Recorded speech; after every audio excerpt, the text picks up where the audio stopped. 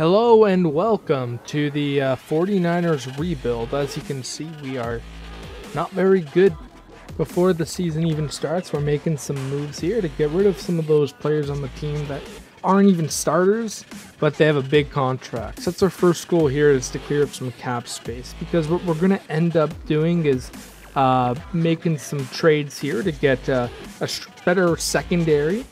And then we're also going to be looking to pick up some free agents. So you might have just seen that there. We got Eddie Royal. We got a tight end as well in Pitta. So we love animals. And this is going to be Jimmy G's first season as a 49er. Now our defense is more middle of the pack. We got some linebackers in there with 78 overall, 79. But our secondary is really weak. We're going to get burnt a lot this season if we don't improve that. And you're going to see shortly that our defensive tackles are just not much better. So we're not going to be able to get to the quarterback very often.